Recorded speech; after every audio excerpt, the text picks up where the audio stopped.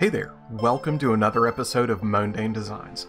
I'm your host Mondane. This video is part of my Unlimited Game Score series, and today we're going to be talking about the first Uncharted game.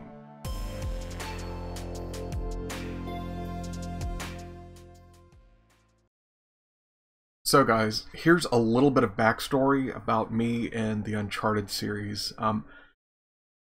I kind of missed it. I didn't really try to find any of it or play any of it because I got it confused with another game, and that other game didn't look interesting to me, and I missed out. It wasn't until much later when Sony actually gave away the game in 2020, might have been 2019, but they had given the entire collection away and stuff, and I decided to try it because one of my really good friends, Sinchatis, really likes the game, and I'm actually the whole series.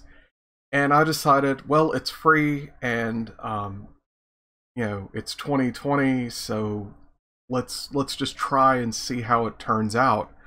So that's my first experience with this whole series, is actually the collection that was made on the PlayStation 4.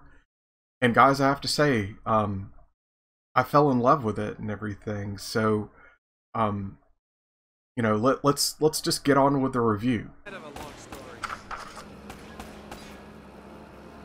Uncharted: Drake's Fortune is the first game in the epic tale that is the Uncharted series, releasing just 1 year into the PlayStation 3's lifetime. The PlayStation exclusive had the daunting task of creating a world, populating it with characters, fashioning a story to keep the players engaged, and connecting the player to our main character, Nathan Drake, all while showing off the system's capability to potential developers and customers. A critical and commercial success in this, Uncharted propelled the developer Naughty Dog to the reputation they enjoyed during the 7th generation. My first impression of Nathan Drake led me to believe that he was just another gun-toting adventurer looking to get rich. And while he is that, the unfolding story reveals more and more about Nathan's personality, character, and his code of ethics. These build a strong, sturdy bridge connecting the player to our hero.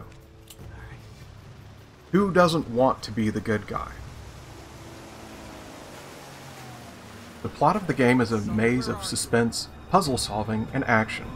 The story gives plenty of urgency to Drake's goals, tying the player emotionally into the game. The memorable dialogue between the cast has a natural flow and a cinematic quality about it. With all of that said, let's get to the game score.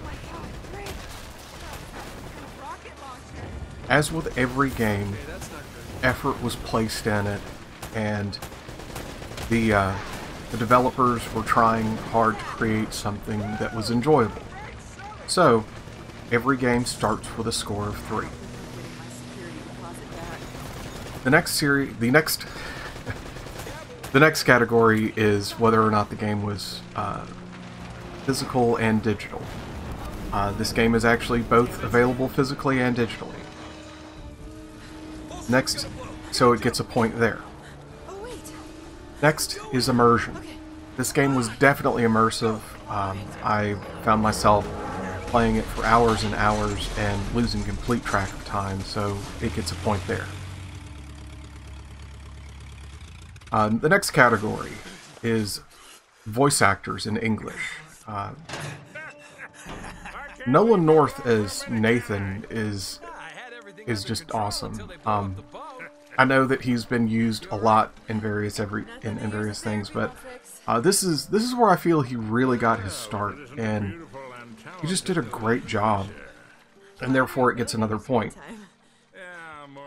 The next is game length. I actually was very happy with the game length within Uncharted, and it didn't feel too long like they were trying to pad the clock, and it didn't feel too short like they had run out of money or anything, so they get a point there. Story. Guys, I cannot ruin the story for you, but I am very, very happy with the story in this game. I won't give it a 3, which is the highest I would give, but I definitely would give it 2 points. Level design.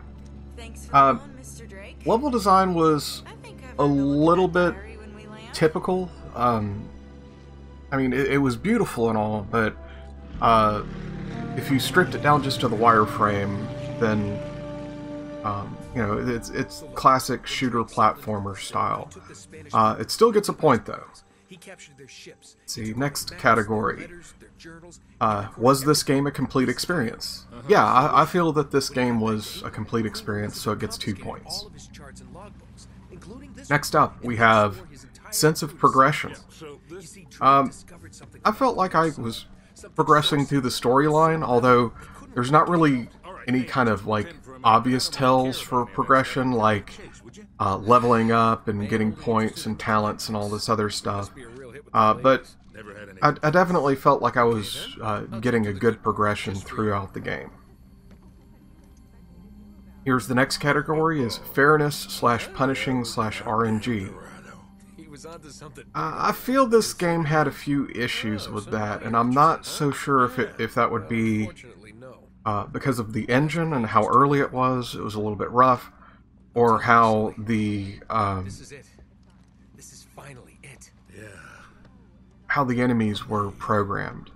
But it felt like that they kind of lost it in that category, so they lose a point. Technical difficulties. Like I said, the engine is not that great on the first Uncharted game. Don't get me wrong, I'm glad I played it. But again, especially in the PlayStation 4 collection, it loses a point. Let's see.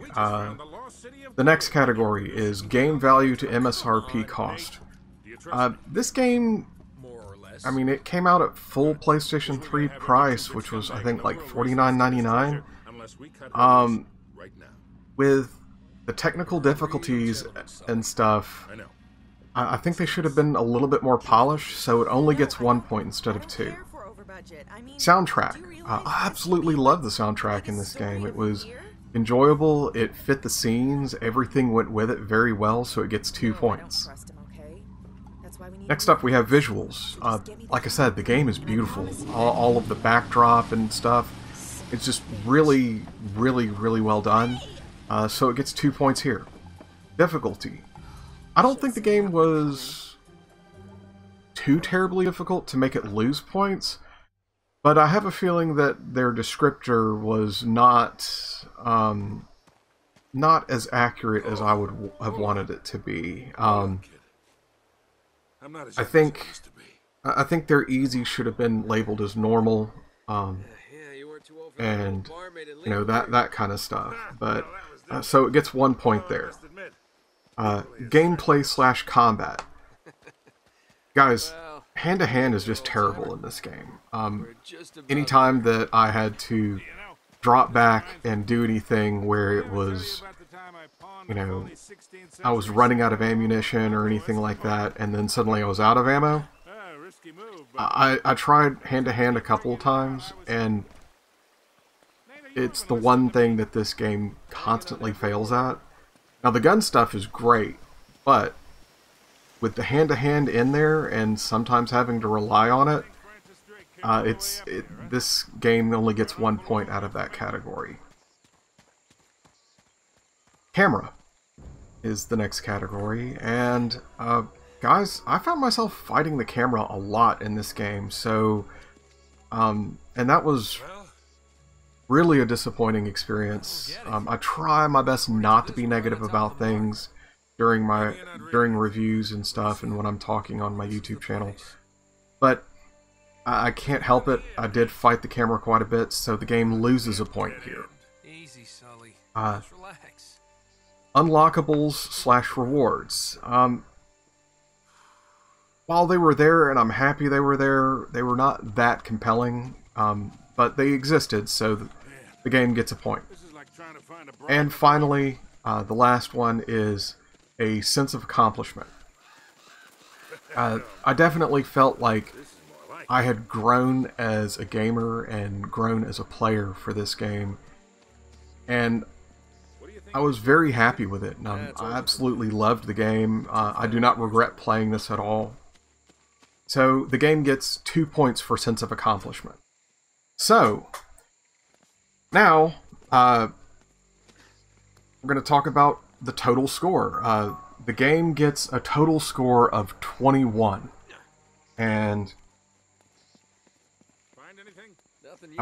that's a fairly decent score for PlayStation 3 games, especially one that had a lot of the weird technical difficulties and stuff like that.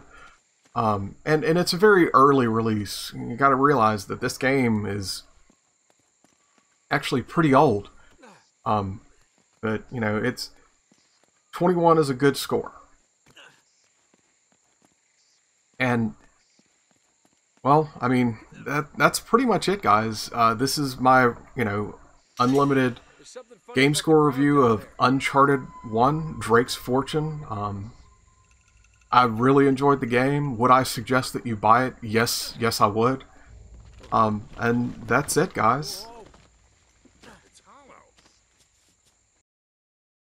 Well, that's it for this episode of Mondane Designs. I'm your host, Mondane, and I hope you enjoyed this episode as much as I enjoyed making it. I have videos on the 1st and 15th of every month, and look forward to sharing them with you. As always, please like, comment, and subscribe, and have a wonderful day.